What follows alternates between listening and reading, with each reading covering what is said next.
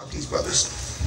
First, Dr. Watson, I had the privilege of being a part of the search committee for the superintendent of the Springs Independent School District, and throughout that process, all the information was coming in, different candidates. And then I got a phone call like 11 p.m. one night. Sister Durant called me all excited. She said, Pastor, we picked our person. You're gonna love him. He's intelligent, he's articulate, he's bright, he's like super dynamic. I had to check my ego. I'm like, I thought I was your favorite dude. She said, no, Pastor said, Pastor, you gonna love him. He's like the next Barack Obama. And then once I had the privilege of sitting down and breaking bread with him, after breaking bread with him one-on-one, I called back and said, Sister Rand, you're right. This brother is super. And the favor of God is on his life. And so I applaud you, my brother, for being one of God's leaders. Bless you. And then, my first time meeting you in person, bless you. But listen, this is how, again, late one night, my natural mother, I came on her birth canal. And she says, well, I know she said, she said, Pastor, instead of son. She said, Pastor, you got to meet this brother. He's smart, he's bright, he's super. And then she had an extra caveat. She said, he's the most intelligent black man I've ever met in my life. I said, well, I'm your boy. She said, when Black History come, you got to get him before the church. I said, yes, ma'am. So I honor you and all God is doing in your life. Looking forward to a continued relationship. God bless you. You can be seated. Can we move this real quick? Whenever there's a major murder or a major issue in the community, the news people show up for bad news. But so I want us to flood our social media timelines that two young brothers, thank you, Deacon, two young, strong brothers are leading decision makers in the future and present direction of our communities and children. Give God one more shout of praise. The real Black Panthers right here. Real, today, 21st century heroes. So I'm going to open up our interview process like this. Y'all, we got some feedback up here. Thank you. I'm going to start with Dr. Watson, then we'll ask the same question. That's my favorite quote, and I want you to fill in the blank. The dream of a dreamer only comes true if the dreamer blanks it all the way through. How would you fill in that?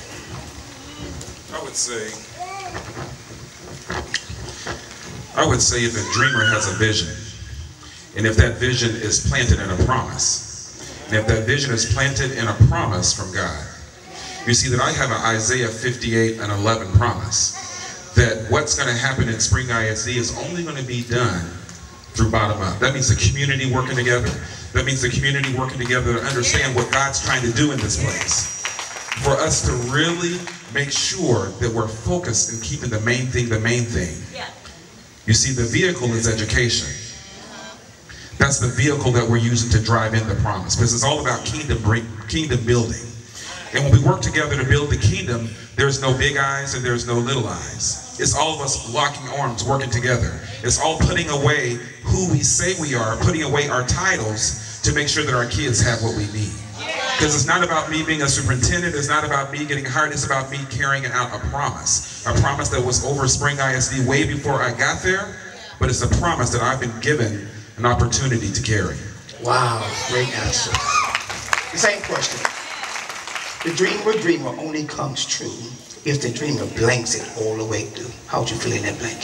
First of all, thank you for having me. I'm here in humility, so I certainly appreciate the invitation. For me, as the word says, faith without works is dead. And so we got to work the dream. And so it's one thing to believe, have faith, but now it's time to work. As part of Sheldon ISD, we're working. It's about the community, it's about those students, it's about the next generation.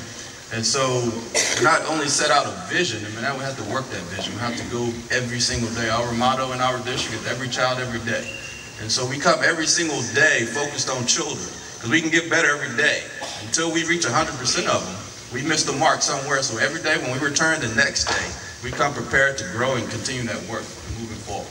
So in my humble opinion, it's about the work. It's about moving the dream forward, not just dreaming, but working that thing to make it come to reality. Amen. I don't know if you've noticed, but every person that we've honored Grace for Greatness has included God as the foundation of what they're doing. See, at some point in time, we can't become so awoke that we're sleeping on God. Don't let this society and this culture cancel the God factor in your life if you desire to be great. Now, Dr. Davis, my next question, I'll piggyback right back to you, then we'll jump back to Dr. Watson. The Bible, since you're familiar with the Bible, you can understand this. The Bible says man is born but a few days but full of trouble. That means that as you climb up in your career, you'll be faced with obstacles. The problem with many people, they start out dreaming big dreams, but they never learn how to overcome the obstacles of life.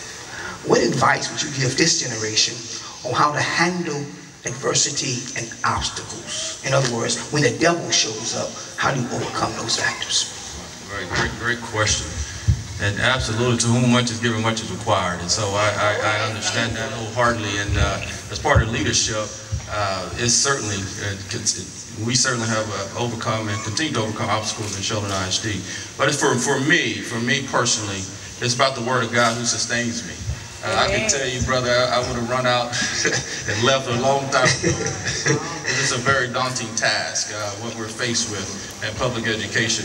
And so for me, it's a daily, I pick up my cross daily and I ask God to provide me my daily bread for that day and enough grace for that day. And so it's about continuing to feed my soul, my spirit, so that I'm prepared and put on the whole armor of God, so I'm prepared for whatever's coming my way. Because it's not a matter of if but when that some obstacle, some adversity is coming our way. And so that's how I continue daily to overcome. Thank you so much. Dr. Watson, the same question. Your task was so super. You got this super position. You was faced with super obstacles at the very beginning, but you handled it gracefully. How were you able to, as former First Lady Michelle Obama say, stay high when they went low? So how are you able to deal with adversity and obstacles and keep the smile and composure on your face? Well, I would definitely say, it goes back to the roots. You had an opportunity a few years ago to help celebrate my mother's homegoing. And I think a lot of things that we take for granted is the power of the past generations. So often I talk to my own 4 kids who are sitting up there who think we're so old-fashioned and we just don't know. Our kids don't understand the power of experience and the power of wisdom. And sometimes because as adults we get so busy or we get so frustrated or we get tired, we forget that they need us to be able to speak life back into them. And so sometimes we need to go back and not let just the young generation teach the young generation, but we need to make sure that the older generations who's been through some stuff go back and share the wisdom, and we've got to work with our kids to make sure they sit back and listen. Because there's a lot of kids in spring, or much just like my own 4 kids over there, and I know they're going to get mad at me when I say this, but sometimes they don't want to listen. But sometimes we need to sit them down and do just like my mother did to me and make us listen. And understand that when these trials come, the word says that God will never leave you or forsake you. He didn't say it was going to be easy. But when the going gets tough, you got to pull back on the word and say, God, you said you never leave me or forsake me, and you didn't. That gives me the power to stand and to be firmly rooted in the ground. Amen. Amen. I'm going to pick back again. I can forward this next question. With your wisdom and experience that you have in 2018, but go back in a time capsule to Rodney in the 9th grade, and you were able to speak to a young 9th grade Rodney and give him advice based on what you've seen and experienced thus far. What would be your advice to this generation's high school kid, junior high school kid, on how to get to a position where you are? And let me say, when I say position, you don't think you really realize what we have. These are 2 brothers who run the show. Many of us talk about being a boss. These are bosses. So what would you tell a 9th grade Rodney? I would say, don't let people define what God already has inside of you. Don't try to be what you're not. Understand what God is going to call you to do and walk in that. Even if that means that you have to be alone and feel like you're walking by yourself. Just keep focused. Thank you so much. David, the same question. Go back to the 9th grade. And you're walking down the hallway of your high school. And you had a chance to speak to yourself based on your level of success, experience, and knowledge in 2018. What would you tell a young brother in the 9th grade? Sir, great question. Wow, you can interchange many words. I would tell you persistence. I look at this generation now and reflecting on what Dr. Watson was saying, it's so many times they give up too soon. Failure's gonna come. You know, they go, absolutely, there's a certain level of intellect and so on and so forth that equates to success, and I get that. But I would tell you, in my humble opinion, it's more so important to have stick-to-itness and persistence and not give in. Because you're gonna cross some tough times. And so what I see, oftentimes, our students give up, they quit, whether it's through a class or through trials and tribulations. And so if I could speak to any youth today, just know, guys, just hang in there. Just hang in there. If you just persist and move forward, because tough times will come. But just hang in there, persistence. Thank you so much. Assistant Rand was greatly impressed by these two young kings and leaders. Our final question or final comments, Dr. Watson, when after you give a final statement, how would you like to conclude this interview? Just share from your own personal experience, whatever you desire to share, and then we can do the same thing in conclusion. I just want to leave with you all that, you know, we say this statement all the time that it takes a village. But it takes the church, and it takes the church to partner with school districts. You know, we have healthy competition between districts around us, and it's so easy to sit back and judge what's happening and what's not happening. But I've said this statement ever since I've come to Spring, that our district is only as good as the community. And our community is only as good as the district, which means that's a reciprocal process that goes back and forth, that we depend and we need each other. And when we say that it takes a village, it takes more than people coming to football games. It takes more than coming to athletic events. It takes more than sitting on the side saying what you think. We need you all to help us. We need you all to pray with us. We need you all to fast for us. We need you all to help parent your kids at home and help us support them at school. Because if you look at what's happening in the media, they're calling for schools to do things that we weren't even created to do. But it's one thing that we know, that we understand the burden, we understand the challenge, and we take that challenge. But we need your support, we need your prayers, and we need you all to rally with us to help us educate your kids. And more importantly, we need you all to step up with us to fight the violence that's happening in our community. Because all of these things are taking away for what God has planned for our youth.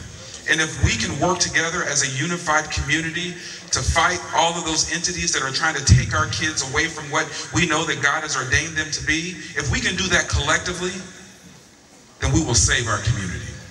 Amen. Thank you so much. So well said. Ladies, your final comments. Wow.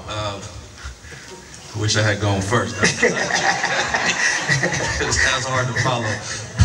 But I'll tell you, I'll leave you with just keeping it simple for me. Just us as a community, as a people, getting back to the basics. I've reflected on my life, and my grandparents had a lot to do with my upbringing and my core values. And in my humble opinion, I feel like we've gotten away from some of that. And so going back, making sure our children truly get back to the basics of understanding who they are and where they've come from. And so much that they don't know about the history and the price paid for them to be here, for Dr. Watson and myself to be here on the stage, the debt that was paid. And so I really want our students to really, so when I get to start throwing myself a pity party and have those tough days, I revert back to how dare I And considering what my ancestors went through, come on now, I can get up and get back in the fight and continue on. And so let's get back to the basics, making sure our students truly understand from whence they've come. And so I would leave you with that. Thank you so much. Listen, before we conclude, I'm just a little different than we've done in the past. Can I get the all, please? The holy oil of God. I've had the privilege of laying my hands on the foreheads of leading political candidates from the White House to all across the country. But I want to do something today, because I believe that you've both been graced with greatness, and God has not even scratched the surface of the impact you two guys get ready to make on our community. I'm not going to lay my hands on your forehead. I'm going to lay my hands on your feet and pray that everywhere you step. All right. My brother, if you would stand with me, please. And you would hold hands, because there's unity and there's power in unity. The devil wants to divide and conquer black forces. We don't need a movie to let us know how strong we are together. Your presence lets us see how strong we are together.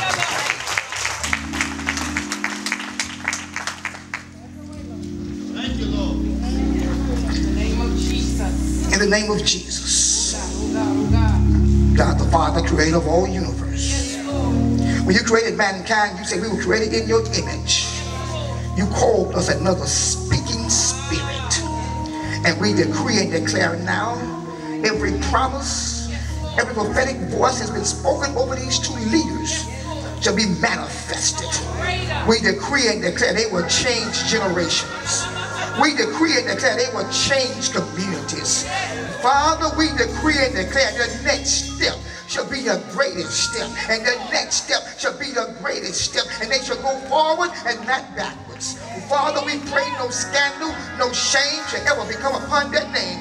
But these were two men that will walk in honor, walk in integrity, and a generation of black and brown, depressed and underserved people will see that when I serve the Lord, there's nothing I cannot do.